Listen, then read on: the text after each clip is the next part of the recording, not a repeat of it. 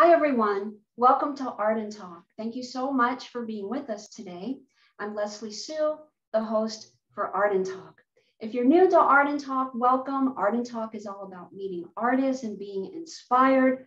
We aim to dive into the heart and mind of each artist guest to gain a wider perspective and deeper insight into their art and their artistic voice, their journey, and their message. So thank you so much for being with us. If you've been watching Art and Talk for a while, thank you for your continued support. We certainly appreciate it. So today we are continuing to bring you another artist from the Art Acquisitions exhibit that is currently on view at the Cultural Council for Palm Beach County and Lake Worth Beach, Florida. The Art Acquisitions exhibit spans across multiple art mediums, and it opens a conversation for artists and collectors to assess, define, and question their appreciation for art.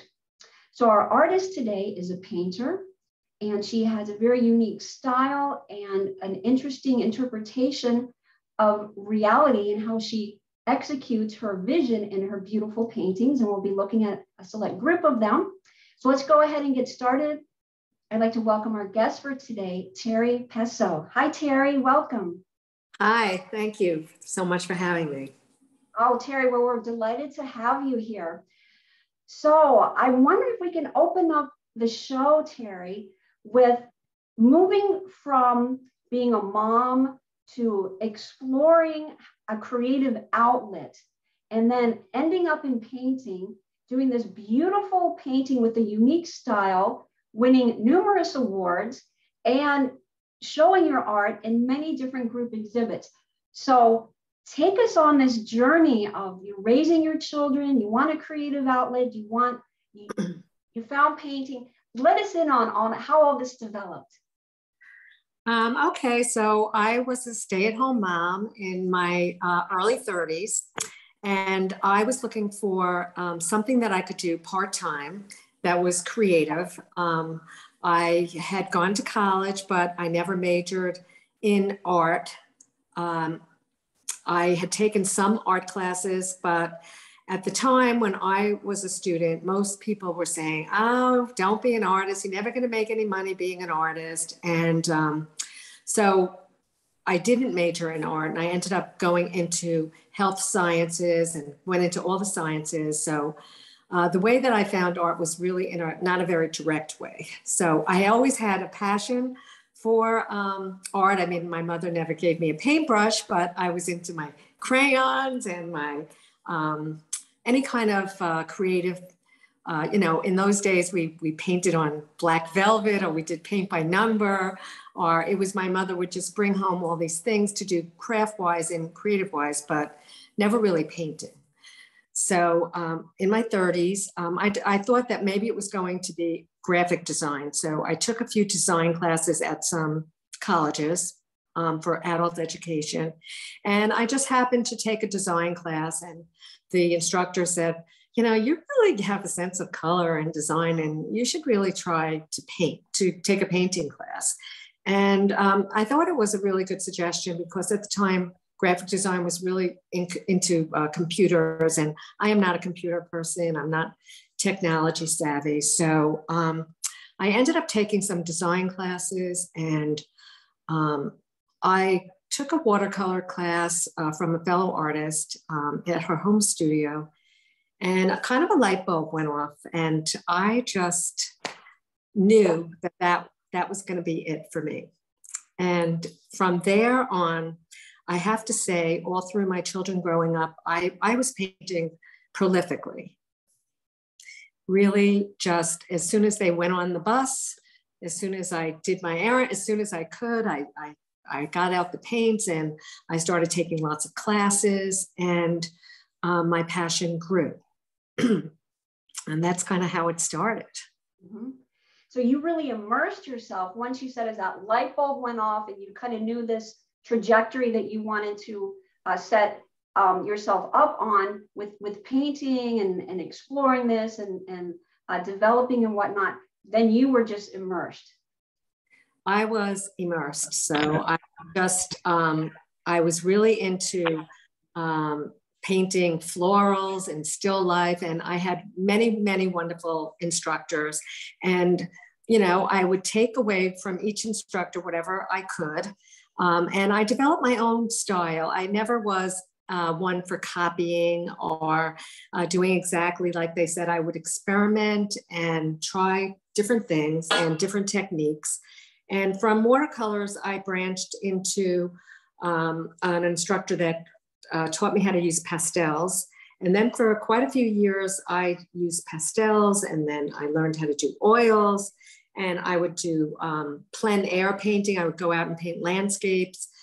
Any chance I had, I would go out into working from life, which is really the best way to learn. And I did that for quite a while also. So I really have, it was a passion. I would go into New York City all the time, go to different gallery shows, see what was happening at all the museums, and I was non-stoppable, really. And touch upon, Terry, your unique decorative style, how you interpret reality, how you want to express it, and what's important to you. And it's obvious you use, you know, great use of color and also with texture and composition. Talk to us about developing this unique style, this unique vision that you have as an artist. I really feel that everybody has their own unique style. Like, I couldn't paint like you, and you can't paint like me. And I feel that a lot of that is just an innate ability. And I think that everybody has that creative ability within themselves if they just didn't get tied into making a perfect piece of art. And, you know, once I got into education and teaching children art, it was, you know, you see how free children are in the very beginning, where they really don't care if it's exactly representational. And I think that, you know, by third and fourth grade, then it really starts to tighten up. And I found that a lot of people would just not enjoy the process, but were really concerned with the end result. Like, oh, am I finished? Is it finished? You know, this perfect line, perfect that. And I guess I'm lucky that I was always experimenting, and I just was enjoying the process. And I really wanted other mothers and women going through the stress of raising kids. I mean, I almost ended up teaching a class just to let the juices flow, like get into your Zen, just like yoga. That's what painting was for me. It was my go-to place where I could just escape the stress of raising small kids. And my husband wasn't around. He worked very long hours. And it just helped me to free up and to be in the moment. And I guess it's just came out like that style. It wasn't like, you know, you look at other painters and either you like really representational or you like abstract, or you're drawn to these colors or you're not drawn to those colors. I think it's all just within each person that makes you unique. And I think that I was always into color. I was always a colorist. I took many classes to learn how to blend colors but I was always experimenting, and never really could put me in a box. I mean, I learned perspective, I learned the values, but then you have to learn the basics, but from there you can push it. So after you learn all the ABCs, you were open enough, it's what it sounds like, free enough within yourself to say, this is what I want to create, without restriction, without judgment, without having a definitive definition, so to speak, of what art is. You wanted this to be, this has to be Terry, and this is what's right for me. And you stuck to that unique voice. Yes, I mean, it's not easy because, you know, I would take many classes, like a figure painting class, and, you know, could come out in tears thinking like, I can't paint. I can't get the portrait like this person. I can't paint perfectly like that. And I think that creative people are constantly judging themselves, saying that you have to paint this way or paint that way. And you let other people's maybe judgment affect what you end up doing. But I think ultimately, your inner voice has to hold true to yourself, and you have to just follow with what feels right for you. And it does take many, many years of studying. And I don't think that you can just jump in, expect to have masterpieces. I mean, it took years of developing and working and just following your passion. And I think that I know which, artists really inspired me, like Matisse and Picasso and Bonnard. I mean, I always loved color, and I loved more of an abstract feel to representation. Like my pieces you'll know that it's a dog or a flower or a table, but it's not necessarily in the right perspective or the right, it's not going to look like a photograph. Let's put it that way. Like if I'm more expressive. So I would say I was an expressive artist. Mm-hmm. And I love in your bio, Terry, where you say that what's important to you, in addition to what we're speaking of now, is to capture the essence of your subject, and doing that through color and through texture and in your unique style. So that seems to be prominent in your awareness, in your skill, in your artistic expression, to capture that spirit as you see it and then convey that spirit.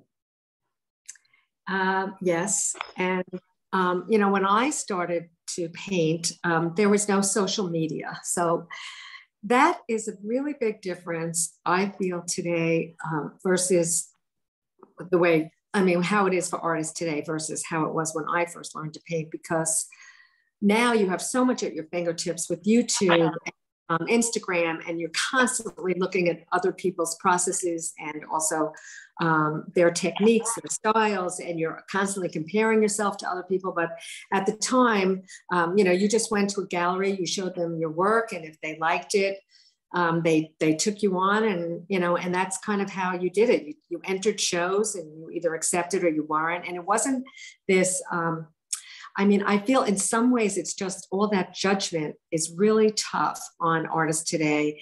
And the process is much more complicated.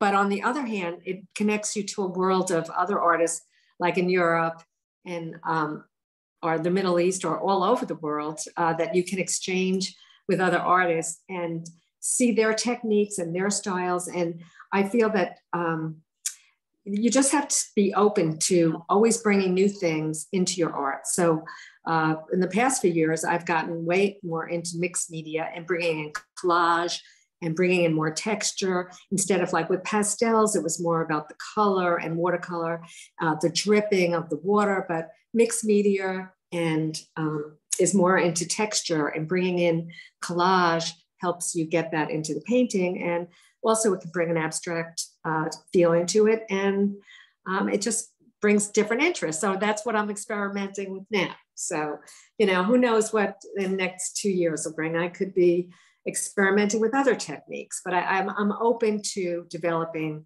at all times my skill. So staying in that open space and just letting in whatever wants to come in and what wants to come out is what it sounds like. Yeah. I think it's key. I think if you get too closed off, you just, and you'll see some people, they just paint the same thing over and over again. And I'm not really sure, maybe that's their comfort zone. And maybe that's how it works. But I think to grow as an artist, you constantly have to be challenging yourself and trying new things. Yes, and I appreciate you sharing that, because that's a really important element for an artist, and perhaps even a non-artist, just, going about life and growing and evolving, to have that openness.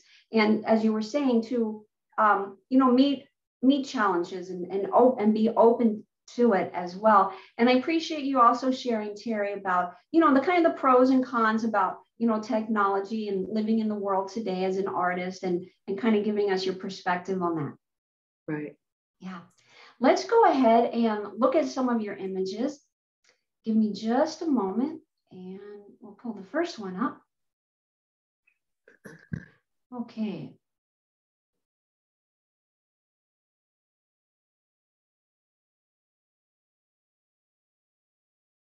It's a little mini video clip.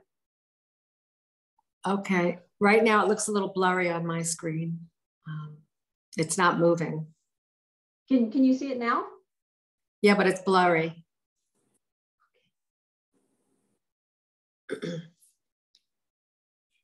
All right. Yeah, I lost it. That's okay. What I'm going to do is I'm going to go ahead and go to some of your JPEG photos. Okay. And let's go with that. Okay. Okay. All right. Do you want to ask me something about it, or would you like me to talk about it? Oh, yeah. So if you can elaborate on that, absolutely. Okay. So this is a mixed media piece. It's an interior, which I often love to paint interiors. I utilized collage, as you can see in the flowers and the vase. That was some of it is painted paper that I create myself, and some of it is just from magazine cutouts and patterns that the black and white, which I thought accentuated the color of the background. So a lot of this is very intuitive when I work. I might start looking at a bowl of fruit on my table. I might have a photograph of someone's kitchen table that I found interesting. It might start with a vessel, like that yellow vase or pitcher. And from there, you know, I start with the basic, I start to sketch in certain elements. And then from there, it's just all intuitive. And I kind of add piece by piece. In this particular piece, I might have started, well, I definitely started with the table and the door and the colors. And then I just built up sort of like a sculpture. You kind of just build it up, you know, piece by piece. You do one little piece of collage and then you look, oh, I'm sorry. Hello, I'm sorry. So you build up the piece of art like a sculpture. And one piece influences the next piece, just like with paint. One color influences the next color that you put down. So this is so beautiful, Terry, and I love how you're sharing your process with us. So a lot of it is, as you were saying, is intuitive, but yet you begin with, as you said, it could be a picture, it could be a bowl of fruit, it could be something that inspired you from a photograph or perhaps a magazine. And then you just sort of, what I'm getting, and let me know if this is correct, Terry, then you just sort of allow it to develop. Yes, I allow it to develop, and it just, that's what I mean, where you get in the zone. Once the piecework is laid out, and many artists have different ways that they start a painting, but a lot of it is just freeing up your, I don't know, like greasing your getting your juices flowing, and you just get into it, and it just develops. And that's how this painting developed for me. And a lot of it is, you know, could be your imagination, but a lot of that also, you know, it's not as simple as it seems, because, you know, it all gets down into the color and the value, and everything has to complement whatever the next step is. You understand? Like, if, you know, if I put that orange on the table, and then, you know, do I want the picture, am I going to keep it yellow, or do I want to make it green, or, you know, and every color affects the other color. So that determines my decision making. And this piece right now is at the Brick in Boca, the Boca Raton Innovation Campus. It's showing there with the Palm Beach Watercolor Society. And it got an honorable mention. Wonderful, wonderful. And that show, yeah. Yeah, congratulations with that. Thank you. So I'm wondering, Terry, so we now have a good feel for your process, your decision making, how you think about it, but yet you open to that whole creative, intuitive flow. When you set out to paint something, first of all, we know that you beautifully just sort of get into that zone. You just really are very easily into the moment without any type of hesitation or restriction or or too many obstacles. But now when you know you're going to paint, do you do any sketch work? How much of it is impromptu, spontaneous? Do you wake up in the morning and say, you know what, that object that is in your home, let's just say, for example, for some reason it's been catching your eye, then for a couple of days, do you say, okay, I'm going to paint that and maybe incorporate, you know, something else and then just let it happen? How much is strategizing, thinking it through as a preliminary stage, and then how much of it is just sort of birthed in the moment? Well, that's a good question. I often work in a sketchbook that I have, which is like a smaller format where I can cultivate ideas.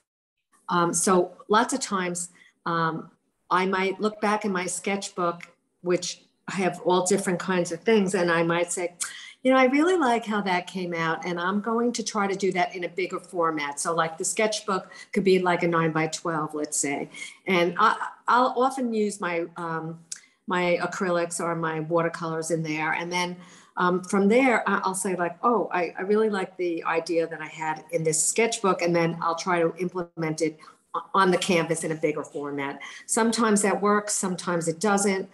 Or sometimes I might I might set this up as a still life in my house. Like, as I said, I might have these flowers or this bowl of fruit that's been hanging around that starts to get my juices flowing. And I might take out a tablecloth with pattern and set it up, put some light on it, see some shadows, and then you start to develop the painting. Yes, yes, great. That was a fantastic elaboration. Yeah. Okay, so here we have the next one. So this is another example that I had a big bowl of fruit. I don't believe the bowl was blue. I just think that I was into working with this palette at this time, which was a Prussian blue. And I loved the contrast, and I had the orchids in my house that were blooming. And I always have fruit around. And I just, you know, I started to sketch it out and was just, you know, caught, you know, I don't know. I could just say that it just developed that I set out the bowl, I had the orchid, and then the choice of color. And I'm very influenced by Cezanne, who used to really outline his fruit with a lot of black. Sometimes I get into using a lot of line work to emphasize the color and make it pop more. And in this particular painting, I felt that the black really helped bring out, I think before I started the green of the flower in the orchids, I started out with a very dark, blackish, greenish, bluish, and then I worked back to the lighter colors. And that's how I developed this painting. And I see a strong influence of Matisse and Cezanne. Actually, when we first looked at this, I was like, Cezanne. So I thought that was wonderful that you mentioned that was, you know, one of your inspirations as an artist. Yes, he is. And a lot of my interiors you'll see are very influenced by Matisse also, who's one of my favorites. So and you tap into such a very rich and fertile imagination and sense of creativity, and you know, your use of color and in your composition. Any words of advice to any painters that are watching to, you know, really tap into that inner aspect of creativity and bringing that out, whether they're a painter or a musician, a dancer and whatnot? Well, I think it still gets into knowing your colors and knowing and really practicing. I mean, I really can't speak to a creative who's a dancer, but with art, I know that, you know, I think you have to experiment with your colors and your palette and see what works for you. And many times I work with colors, you know, you start with the blue, then, you know, you add a little yellow, you add a little white, see what that comes out to. Then you start with the blue again, but you add a little red, and then you add more white, and then that's going to give you a different tone and a different value. And it's just, you know, it's like you'll look at my palette and you'll see what, you know, you set out your paints and then you slowly just create all these marvelous colors. And I just feel, but you don't want too much color. I mean, it's really a balance. So you don't want to use every color in your repertoire. You want to keep your palette limited to the point where it doesn't get too noisy. The painting doesn't get too busy, which I'm guilty of. Many times I could get carried away with color. But I think in this particular painting, I did limit my palette so that you could really see the blue, and the white really brings out the contrast of all the pieces, and it just came together. Mm-hmm. Yes, and this also harkens back to your use of being a strong experimenter. You're just really experimenting, seeing what happens, and kind of tying this back to when we first opened the interview, is not getting so caught up in the final result, but really staying in that present moment, experimenting, see what's happening, being observant about what's going on, making these thoughtful decisions. Like you're saying, there are certain boundaries in terms of what you just elaborated on in terms of the color, but also having, you know, an expressive, creative, visual aspect going on as well. So it's really kind of balancing all these different aspects out. Yes, and there's lots of rules in developing a composition, and what makes a good composition and what doesn't. So I say, like, you know, it's intuitive, but also I've had years of studying composition and constantly looking at other pieces of art. I think you constantly have to be like stimulated and see what makes a good painting. And sometimes you might have to tweak it, meaning, like, you know, I didn't have, like, let's say I didn't have that lemon in that painting on the left side, lower left-hand side, but I felt like that left-hand side needed something else. So, like, you might have had the bowl of fruit and you had the orchid, but that wasn't interesting enough. You had to add some other vessels in there and other shapes to make it more interesting. And same thing with the landscape. I mean, you don't want too much in there, and it gets to be, you know, what's your focus? What's your focal point? You know, you want to just work with all these different elements when you're creating a painting. Yes, yes. Thank you for sharing that, Terry. Yeah. All right. Oh, okay. This is another mixed media piece.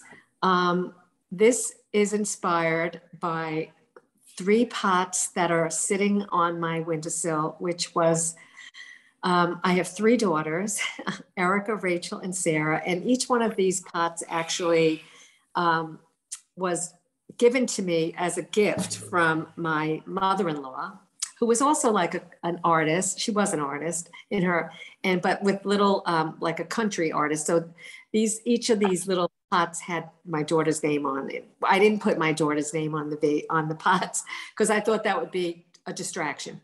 But I did get into, that inspired this painting, because I have the interior shelf there that the pots are on, but then you have the exterior landscape that you could see out the window. So since moving to Florida, I'm very inspired with the landscape and the florals outside the window, and then the inner landscape inside the window. So it's actually combining an interior with an exterior, which Bonnard, one of my favorite artists, did a lot. You would see paintings where you look out the window and you see the landscape, but then you see the dining room table on the inside. So, you know, it's an interior exterior type of painting. And I used a lot of, if you notice in the background, there's lots of painted papers.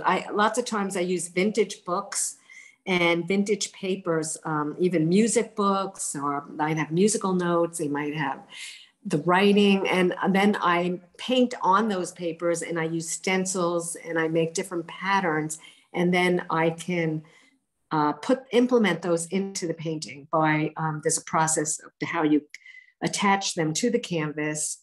And so in the background there, you'll see painted papers and some stencil work where to develop the pattern of the leaves and the landscape outside the window. Mm-hmm. And can you down at the bottom is where the musical notes was a vintage music book that I found, and I used those to show the shelf at the bottom. And Terry, can you share with us roughly the size of these paintings that we're looking at? This painting is an 18 by 24 inch. It's not that big. The other painting I think that we showed was 36 by 36. I don't have a huge studio with a lot of storage space, so I'm not working on 5 feet paintings at this time, even though I would love to one day do that. But I have, as it is, a storage full of so many things. After painting for over 30 years, you just have a lot of stuff. And so right now, I don't work enormously big. Mm-hmm.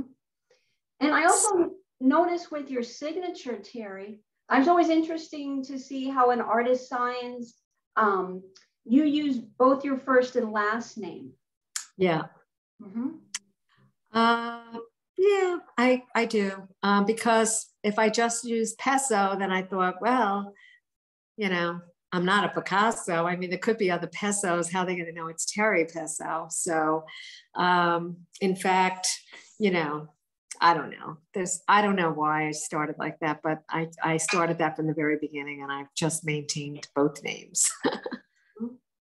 And I love the incorporation with your children and these planters, and then you're expounding upon also your process, which is really giving us a lot of insight, Terry, into how you approach the canvas and what's important to you in terms of the artistic elements and the subject matter and how you think about it. And also, you know, going back to also that intuitive flow as well.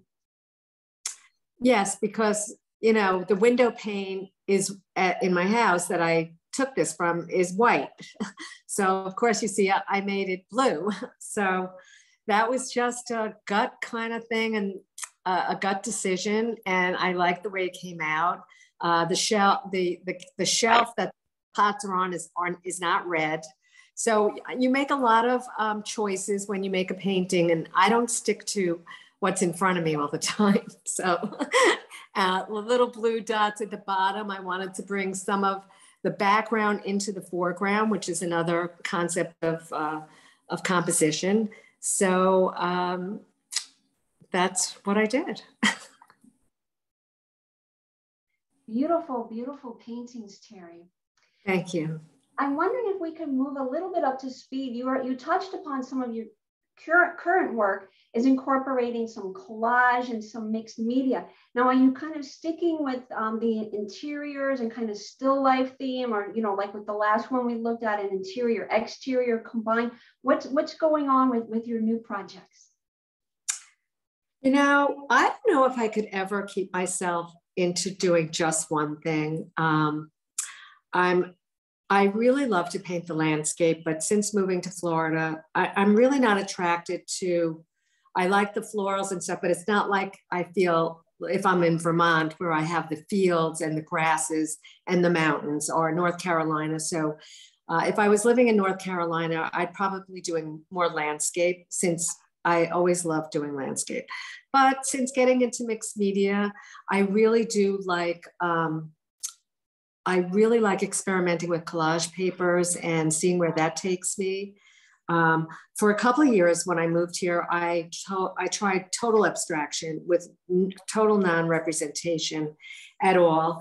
And I ended up doing that for a couple of years, but then I decided that that really wasn't fulfilling me in the same way as something that's sort of representational. So I don't know if I'll ever go back to total abstraction, but I think that I like to leave myself open for any kind of series that's going to come up. I used to do a lot of dog paintings. I had black labs, and I used to do commissions. And of course, they were expressive dogs. They were not photographic, but I just, you know, got the essence of the dog. And I might put apples in the background if that's what he'd love to eat, or little flowers, and just make it very whimsical. So I've been thinking, oh, you know, everyone loved my dog paintings. Maybe I'll paint more dogs. I don't know. I'm at the point in my life where I don't feel the pressure of having to create for anybody but myself. So I enter shows with things that I'm currently doing, but it's, I don't always stick to the one thing. So it'll always be flowers, interiors, dogs, outside.